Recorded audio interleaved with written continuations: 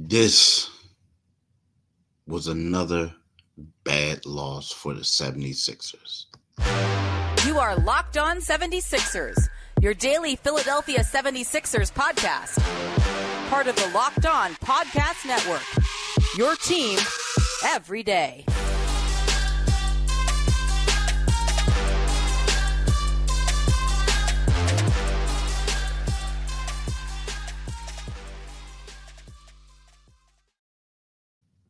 Welcome to Locked On 76ers. Thank you for making Locked On 76ers your first listen every day. We are free and available wherever you get your podcasts and on YouTube. Part of the Locked On Podcast Network, your team every day. This episode is brought to you by PrizePicks, the easiest and most exciting way to play fairly daily fantasy sports. Go to PrizePicks.com/lockedon and use the code LOCKEDONNBA for a first deposit match up to $100. Look, y'all, my name is Keith Pompey. I'm one of the co-hosts of Locked On 76ers. And today I just want to dissect last night's game. It was a tough one. The 76ers lost to the Sacramento Kings. It was a game where you kind of knew it was going to be tough, but it was also one of those things where the Sixers played well the night before, and you thought maybe let's see what they're going to do. But instead, they lost 108-96 in a game that was really more lopsided than the final score indicated. It was a game where Tyrese Maxey didn't get any help. A game where Tobias Harris went back and struggled again, had more shooting woes. It was a game where in the third quarter, through three quarters, the 76ers had more turnovers than assists. Yes, it was a bad game. But the thing that I really want to talk to you guys about in the first segment is I want to break down Tyrese Maxey's performance and how he didn't get any help. The second segment, I got to talk about Tobias Harris. I have to. And then the third segment, we'll talk about the turnovers. We'll talk about some other things. This was the 76ers' 31st different starting lineup of the season as well. So, there's a lot of things to talk about. But the thing about this game is Tyrese Maxey scored 29 points, right? Tyrese had 29 points in this game, right? He had 29 points on 10 for 16 shooting. He was 5 for 7 on threes. He made 4 of 6 free throws. He had 3 rebounds, 2 assists. He had 2 turnovers. He was a minus 15. Now, he had 29 points. Now, 26 of those 29 points came in the first half. He shot 1 for 3 in the whole second half. Now, he played 15 minutes in the second half, but he shot 1 for 3 in the second half. Now, he finished with 34 minutes and 30 seconds in the game, right? But from the gate, y'all, from the beginning, you knew that this game was going to be weird. It was set up to be weird, right? It was one of those things where I remember, I said at one point, someone outside of Maxey is going to have to make a shot for the Sixers, right? And that was early on because, Maxey scored their first 5 points on 2 for 4 shooting. At that time, his teammates were a combined 0 for 4. Now, the Kings led at that point 13-5 with 7 minutes and 37 seconds left in the first quarter, right? So you're doing that. At one point, the Kings led 13-10. Now, granted, the 10 points were Maxey. So it was like 13 Kings, 10 Maxey. Then it was 15-13 the Philadelphia Maxies. Like Maxey scored 13 points. And then it got to the point where I just start calling the team the Philadelphia Maxies because he scored the first 16 points, right? So it was the Philadelphia Maxies 16, the Kings 15 points, right? And after the Sixers All-Star buried a three to put to put the Sixers up with 4 minutes left in the first quarter. Like again, he scored all 16 of his team's points at that juncture on 6 for 9 shooting. His teammates were 0 for 6. Now, then Paul Reed comes down and he scores on a reverse dunk. That was the first 9 Maxey points. Now, in the first quarter, Maxey ended up with 21 points, right? So you look at it, he had 19 points at one time. He accounted for, and at that point, when he had 21 points, right, Maxey accounted for 84% of the Sixers' points in the first quarter at that one point. Now, so it was crazy, y'all. I'm just going to tell you, it was one of those things that it was just crazy. At one point, Maxey was shooting 7 for 11. His teammates were shooting 5 for 21. The Kings were leading 38 to 36. It was tough. The Kings ended up leading 60 to 48 in the first half with Maxey getting 26 points. I mean, it was just tough for him. It was just one of those things where you look at it and you see it, and the guy just ran out of gas. Not only did he run out of gas, he was tired, but the Kings kind of knew, like, okay, we're going to start blitzing him. We're going to do stuff, get the ball out of his hands. He's going to, do this. We're going to force somebody else to beat us. And the Sixers really didn't do it. And to me, the game was all but decided in the first half, right? Because the Sixers need more than him to score the ball. You know what I mean? Like I said, he scored the game high 29 points on 10 for 16 shooting, including making, 5 or 7 threes. He ran out of gas after the halftime intermission before they didn't get any help. And I told you how it was obvious from the start. And he was sensational in the first half. But his teammates have to find a way to get involved, right? Especially when teams adjust defensively while Maxey runs out of gas. Like I said, he had 3 points. He had 3 points on 1 for 3 shooting in his second half. And they just kept blitzing and blitzing and blitzing and blitzing. And it was just nothing they could do. Nothing. And I think a lot of it has to do with, believe it or not having Kelly Oubre. Now, of course, we all know not having Joel Embiid is huge.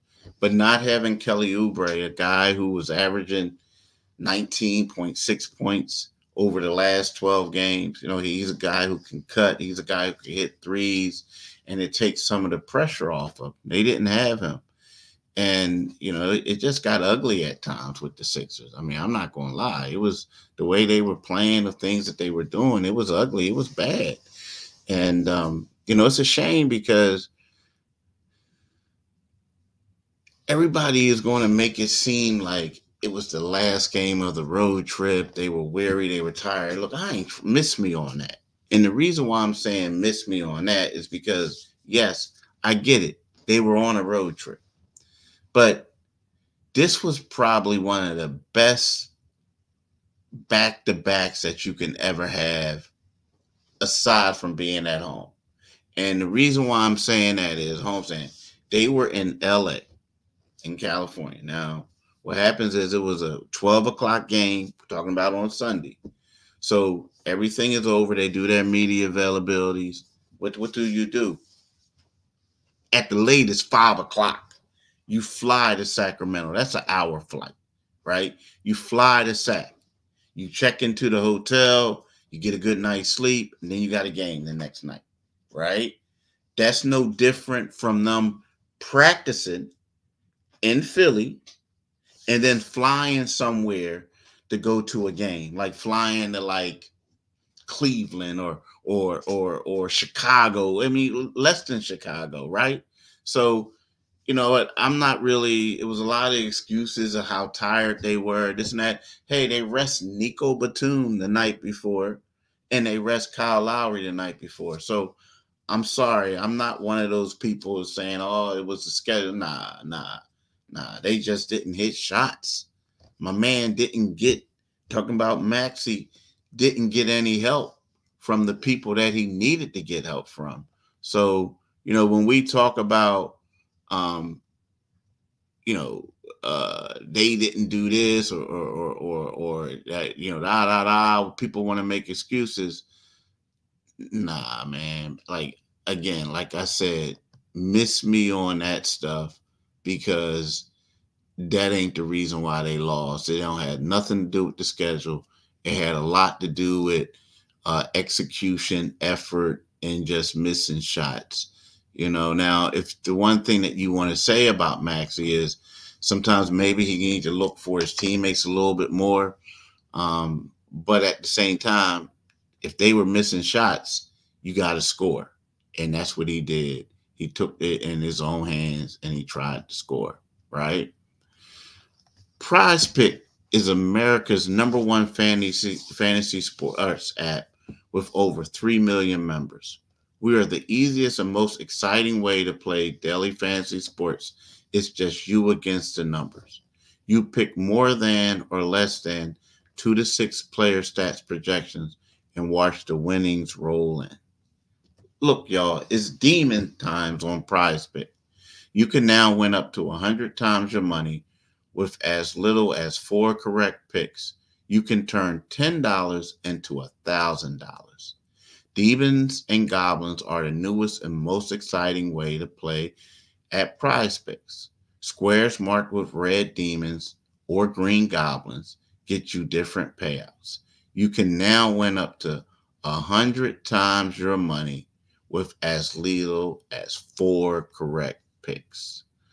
Players and stat types you're selecting highlight your winnings from PrizePicks, right? How fun and simple the experience of playing the game. So there's a lot that you can do, man. I'm telling you. So this is what y'all need to do. You got to go to prizepicks.com/LockedOnNBA and use the code LockedOnNBA for a first deposit match up to $100, right? I'm going to repeat this. Go to prizepicks.com/LockedOnNBA and use the code LockedOnNBA for a first deposit match up to $100. I'm telling y'all, do it today, people. Definitely do it today. I ain't messing around with y'all. So definitely do it today.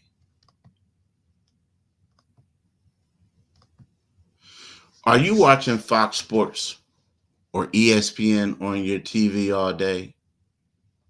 Have to turn down the volume with all the shouting? Make the switch to Locked On Sports today, a free 24/7 sports streaming channel programmed for your everyday to bring you the biggest stories without all the streaming. Locked On Sports Today brings you a can't-miss analysis, opinion, and news. Streaming 24/7 on YouTube or the free Amazon TV channels app, part of the Locked On Podcast Network. I'm telling you, your team every day. Now, here's the thing. We talk about Tobias Harris, and I know sometimes it's hard to get in the rhythm, right? And, you know, the first game, what I mean by the first game is when they played the Lakers. They played the Lakers on Friday. Tobias shot 6 for 18. He struggled a little bit in the first quarter. In the second quarter, he came out and shot better. But then in the second half, they all shot horrible. So he had a good point standpoint, right? But he shot 6 for 18. But I like the way he was playing D. Now, granted, he played LeBron. LeBron was getting the shots. But let's face it, LeBron, I know LeBron is the oldest player in the league, but LeBron is going to get shots, right? Tobias had some steals. He had 13 rebounds, which was a season high. I thought he played well. Take away the shooting. I thought he played well. Okay. So then Sunday comes. Tobias shot the ball well. He had 24 points. This was his best performance since when they played the Dallas Mavericks on like March the 3rd. His best performance. He had 28 points that game, and that came a game after he scored 31 to 30 against Charlotte, right? That's Charlotte. But against the Mavs, Tobias was balling. So he has, so he had that game. Then he had the one against the Clippers. Now, the common thing is the Clippers can't stop nobody, nor can the Dallas Mavericks, right? So they go to sack, and Tobias, he shot 5 for 15. He was like 3 for 13, like at the half, the third quarter. Yeah, he was for the third quarter because he was 2 for 9 at the half. He went 0 for 5 in the first quarter.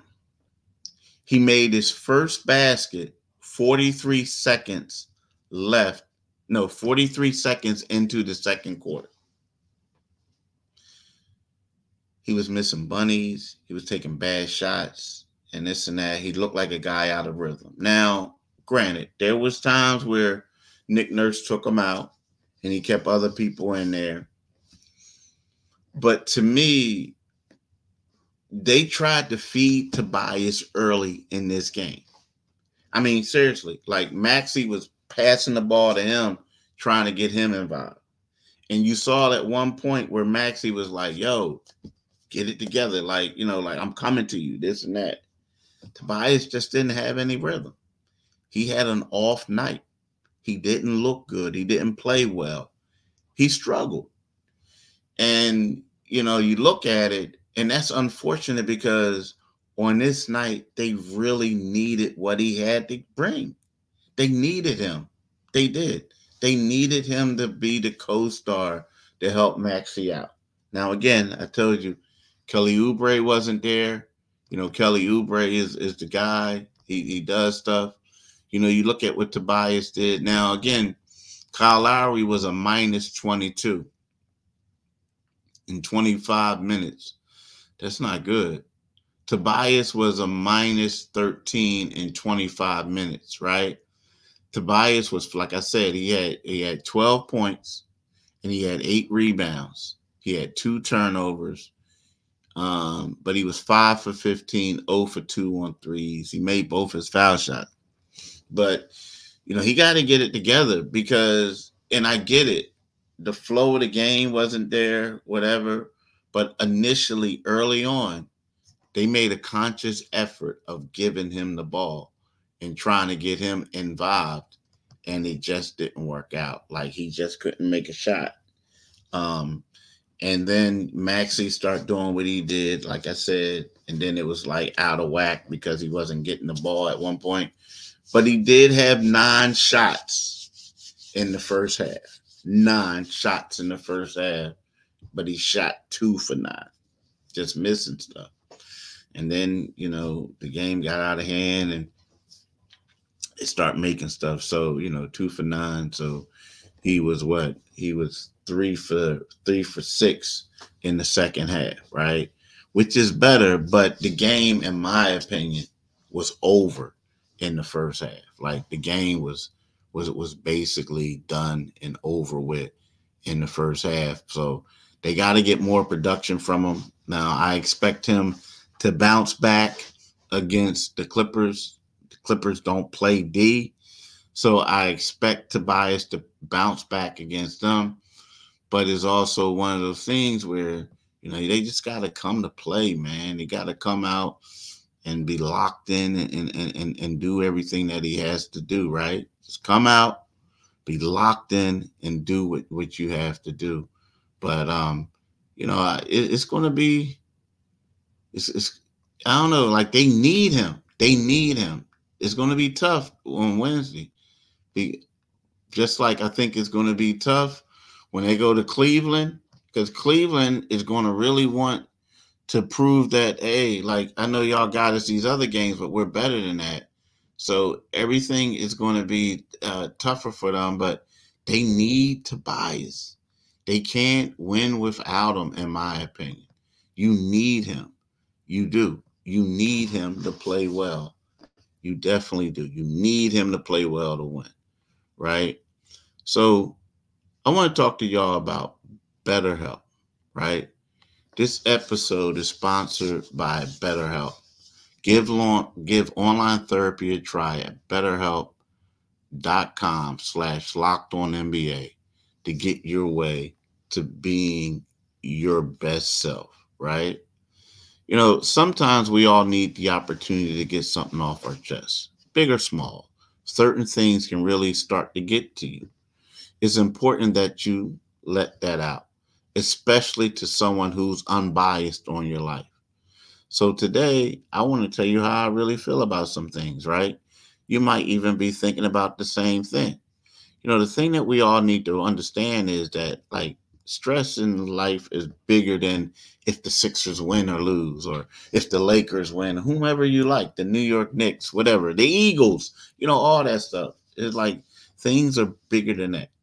So therapy can be different for everyone.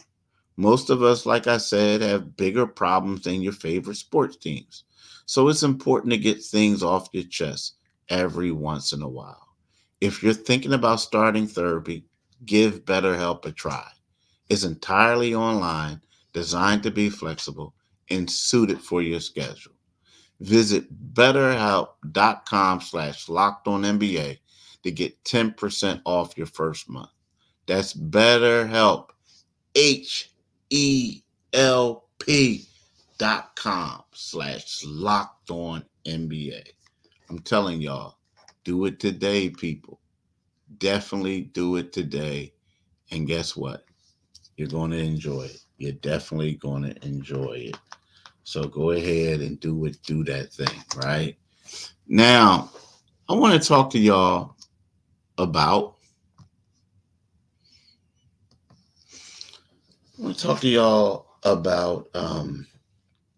the Sixers, like, turning the ball over and this and that. It was crazy because they actually had more turnovers than assists through three quarters. I mean, literally, they had more turnovers than assists through three quarters, right?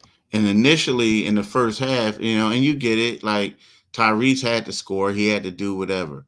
But they had 9 turnovers to 7 assists in the first half, in large part because no one outside of Maxey could make shots.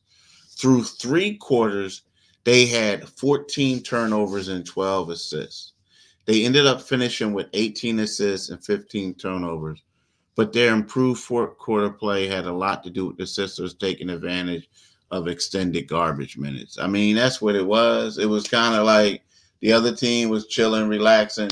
Sixers was putting in dudes who basically wanted to get some minutes, like, in garbage time. And guess what they were doing? They were balling, But like I said earlier, like, one could argue that the Sixers' offensive shortcomings could have been impacted, without without having Kelly Oubre, Jr. on the floor, right? The small forward was sidelined with left shoulder soreness after taking a hard fall in Sunday's victory. As a result, like I said before, the Sixers started their 31st different starting lineup of Nick Batum, Tobias Harris, Mo Bamba, Kyle Lowry, and Maxey, right? So, so that's where it was. But at the same time, not saying that lineup was bad, but the problem is, it's just you have a guy like Kelly who's just been balling and doing things, and they get him the ball, he knocks down shots. Tobias was struggling a little bit. A lot of them were struggling. It was bad. I mean, even Campaign, Campaign's a guy who basically gets you points and stuff like that off the bench. And, he ended up with he ended up with 8 points on 3 for 10 shooting, right? Now, DJ Wilson, shout out to DJ Wilson. DJ Wilson was on his first day of a 10-day, and he played 13 minutes and 57 seconds. Now, he came in the third quarter and hit 2 threes on back-to-back possessions. Like, whoa, okay, player. Okay, I see you. But he ended up with 10 points on 4 for 6 shooting overall. He was a +4, right? Ricky Council, the fourth. Now, Ricky. We all know Ricky. He brings it whenever he comes in. He had 10 points on 2 for 5 shooting, right? But, for the most part, a lot of guys was getting garbage points. Like Paul Reed, I give it to him. Paul Reed had 8 points on 3 for 5 shooting. KJ Martin had 4 on 2 for 6. Buddy Hield, woo, man, this was a clunker for him. Buddy Hield had 7 points on 3 for 9 shooting. He was 0 for 6 on threes. Not a good one. Not a good one, right? Not a good one at all. Now, Kyle Lowry, Kyle had 3 points. He started on 1 for 4 shooting, all 3-pointers. Nick Batum, he had 0 points. He missed his 3 shot attempts. 2 of them were threes. Maxey, it's funny. Like Maxey made 5 of 7 threes. His team combined for 6 threes. His teammates combined for 6 threes without, right? 6 threes they were 6 for 27. That's not good. It's not good. Not good at all, right? So now we'll see what your Sixers do Wednesday when the Clippers come to town. So we'll get a better idea. Now, the thing about the Clippers, now, I was hyping that win up, right? Hyping it up. Thinking like, okay, the Sixers did something. And who knows? It was a good win, right? We know the Sixers are struggling. But then I get up the next morning, and it's something I should have known. But I get up the next morning, I'm looking at SportsCenter, and they're telling me that the Clippers dropped to 1-8. After that loss to the Sixers, the Clippers dropped to 1-8 against teams again their last 9 games against teams with a winning record. So I'm like, whoa, that ain't good, right? So you look at it, and then they lost again last night. They lost to the Indiana Pacers. So what that is so in their last 10 games, they dropped to 1-9. And they struggled mightily at home recently, right? So I think the Sixers may be fortunate. They may be fortunate. Yeah, so like they lost 1, 2, 3, 4, 4, 6, 7, 8.